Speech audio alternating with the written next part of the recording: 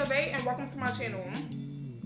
Now in today's video, I'm gonna show you how to film, edit all on your phone. Not only that, also how to get that overhead shot so you can get that perfect tutorial, that food picture, that art picture, whatever you're trying to do, whatever is clever. Some DIY tricks and some equipment for only around $30. Now it's only right we get into the video. Y'all play too much, we gotta go. Let's get into this DIY bottle hack.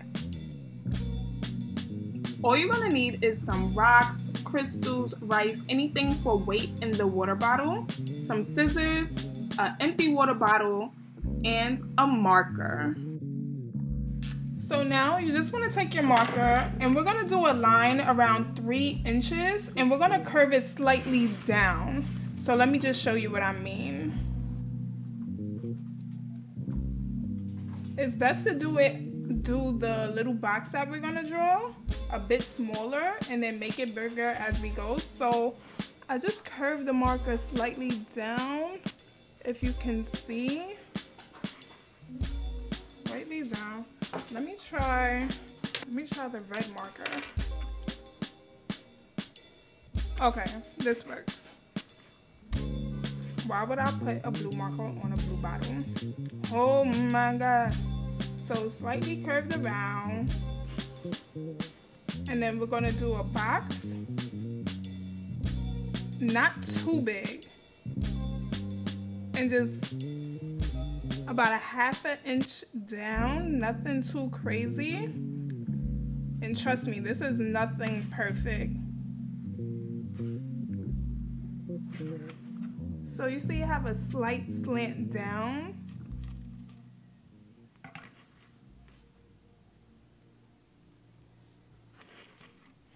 Boom. Really nothing crazy, guys. I'm gonna take my scissors. Be very, very careful with this. Like, I don't want y'all getting hurt and blaming me, cause sis, I don't need that. Now we're just gonna, okay, so slightly graze the bottle at the end of the little rectangle we made until we could poke the scissors through. Now you could easily do this with a razor blade, but I don't want to do that right now. I'm just gonna slightly go until it punctures a hole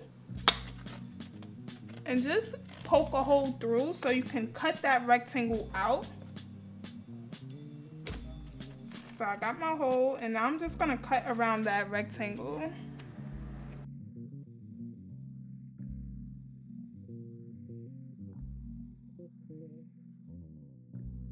Now this could work with many other bottles. I've seen it with a gallon jug before and all of that. Just work with what you have. That is the key here.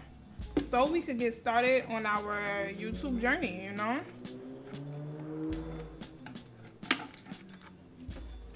Okay, so this is what we have so far.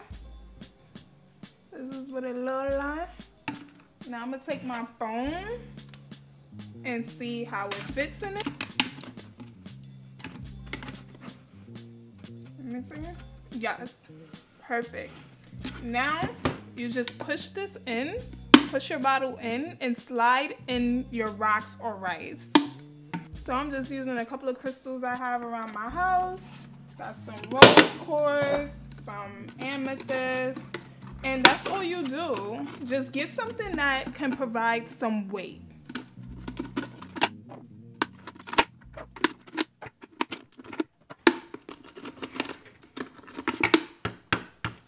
Now the weight is basically so it's no tipping and shaking of your phone. Boom, and there you have it. So let's see how this looks at this level. And this is how it looks on the screen at this level. So, of course, when creating something, you may need some extra room. So let's add a little, you know, height to this. So I just grabbed one of my yoga blocks. You could grab literally anything and just put it right under. And sometimes you may need to zoom in just a tad, just to make sure you don't have the yoga block or the books in the way. So I'm just adding a few more books right at the corner, making sure that none of the books are in the way of this shot. Boom.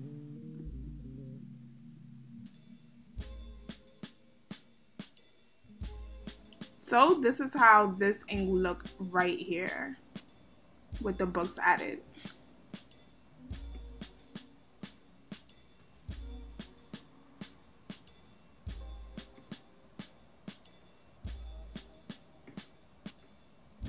So moving into a simple tripod setup.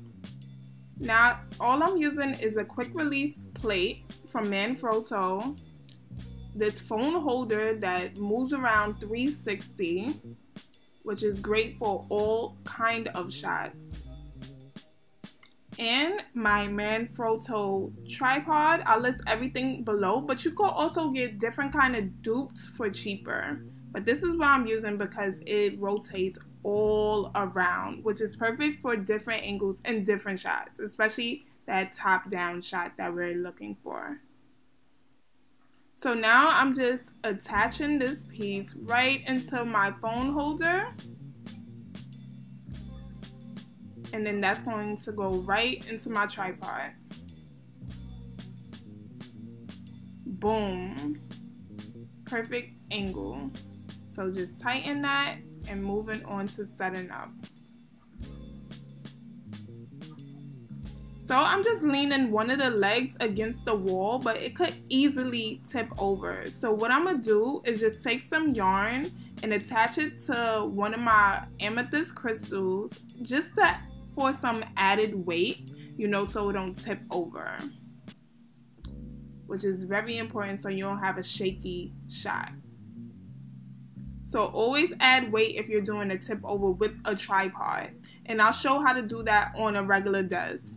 So let's see how this shot comes out. And honestly, this is probably one of my favorite setups.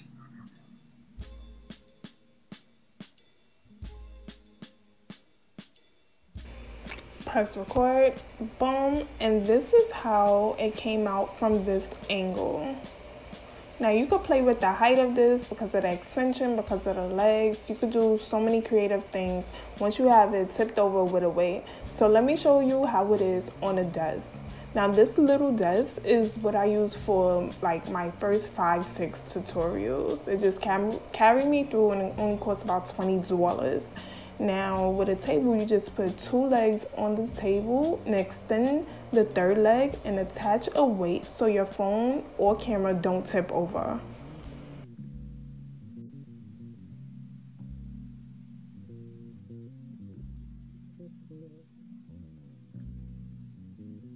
So now moving into this Neewer phone ring light. It is so simple. It was around $30 when I got it. I listed below.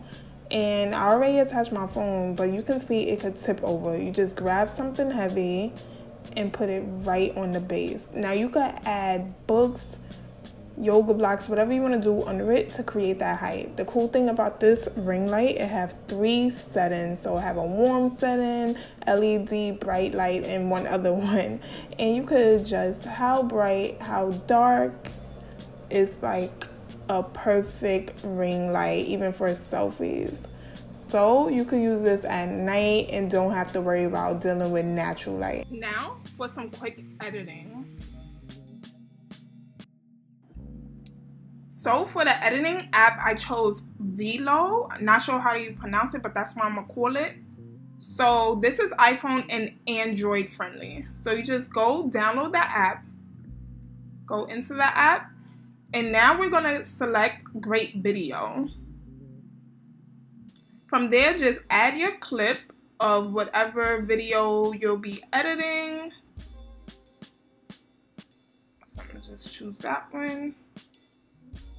And we're gonna do the 16:9 ratio for YouTube, and going to click fit and press that arrow.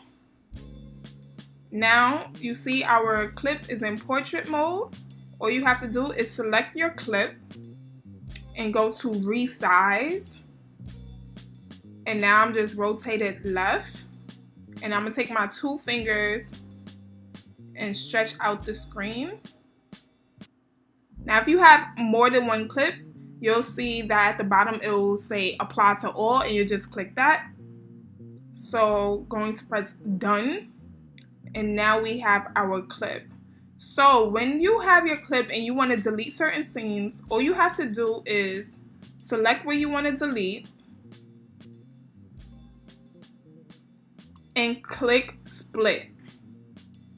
So we split the clip up, and then go to the end of the clip that you want to delete and click split again.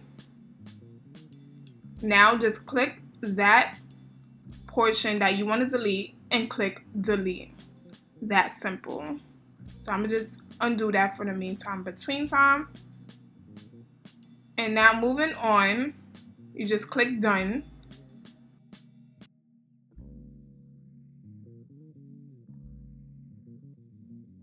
So once you go through your clip, splitting and deleting what needs to be deleted, you can go ahead and add your text or captions or whatever you need to do. So just select caption, and then you have different ones you could pick from depending if you have the free version or the paid version. I'm using the free version, so you could just double tap that and type what you need to type. So make a slip knot, and then add whatever you need to add or not. Click this little box on the button on the side, and you can make bigger or whatnot. Another one you can do is just by adding text. So click text. I would use the basic black caption. You can take your fingers and expand it and just double tap and type in what you need to type in. Super simple. This app is very user friendly. Just click the little button to the right, and you can drag it along for however long you need this caption to be. So let's see. So you could have it for the length of the clip that you need. Slip knot. Also, you can tap the text box and change the font. Let's just play around with something. American typewriter. Press done. You can change the style. Make it yellow. Do an outline as well. Have a background color of red if we like. Add all type of shadows and make bigger or smaller, and then click done. You could add animation, have the video fade in, fade out, or scale up and scale down. So many little cute creative things you can do with this free version. Click done. Now what you also can add, which I do a lot in my videos, is an image.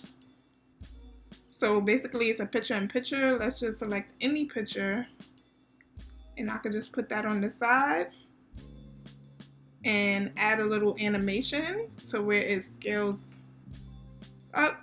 You know, this is just a sample. So you can also do picture in picture, or you could show the part you're working on in the video you're making. So sometimes in my tutorials I'll show, okay, I'm making this section, and I'll put a picture in picture. So just click done with that, and you could also add animations and everything with that.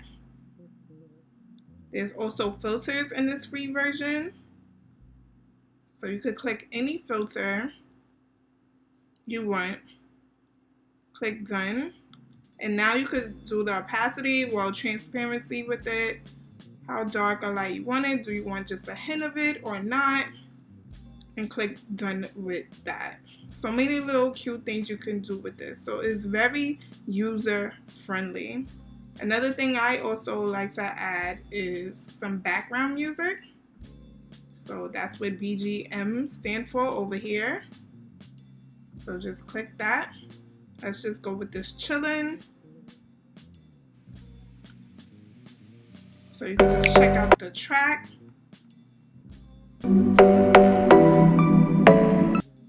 could go to your files, or you can add your own music. Click the little check button. So now we have the background music, but the background music is probably too loud. So you just click the little box, go to audio, and turn it down. So that's how you can add your background music. And you can have it fade in and fade out. First we're gonna make a thing. Or you can move your clip around, your background music clip around, just by dragging this little circle button. And click done. You could go ahead and add stickers, little stickers, or borders, or you want to add a little bell where you want to say, oh, subscribe to my channel, or whatever the case may be. There's so many little cute things when it comes to this free version of this app. So that's pretty much the basics of this app. So once you're done with your whole video, you just go to this right hand corner and you just press export, and it will save right into your video or photo album. And you can leave the format as is with a high resolution and 30 frames per second. And there you have it. So simple. So I wanted to take this time out to just give you a couple of tips before starting your how-to tutorial or whatever you're doing. Number one, be yourself. That's the best thing I could tell you. A lot of people don't like my slang accent when I talk in the videos or whatever the case may be, but this is me. I'm not going to change me for nobody. You feel me? Number two, explain what you are doing. Don't assume that people already know because they searched the topic or the topic just popped up on their homepage. And if your video is a little bit more advanced, explain what you're going to be doing in the video. Like I'm doing X, Y, and Z. So if you need a brush up or you're a beginner, go check out this video and come right back to start the project. You get what I'm saying? And number three, just start. Please don't be like me. I created the YouTube channel in 2011, but I didn't post my first video till 2019 because I was worried about equipment, audio, how it's gonna sound, how it's gonna look. I don't have this, I don't have that. And I didn't post my video until March 31st, 2019.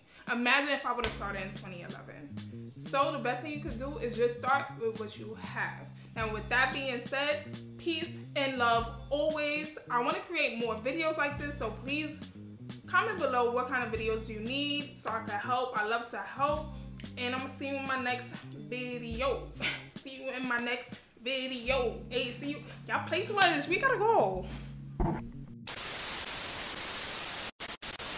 Now in today's video, I'm gonna show you how to get that overhead shot on your phone so you can shoot. What? So for iPhone users, not 100%. My phone died. What? Phone, so you should. So you can shoot tutorials. What the? I can't get it right. When I'm with you, all I get is wild thoughts. Wow. Okay, stop playing. 3, 2, 1. What's up with the what's up? It's Zecti Phone and welcome to my channel. Now in today's video, I'm gonna show you how to get that overhead shot on your phone so you can shoot. What the?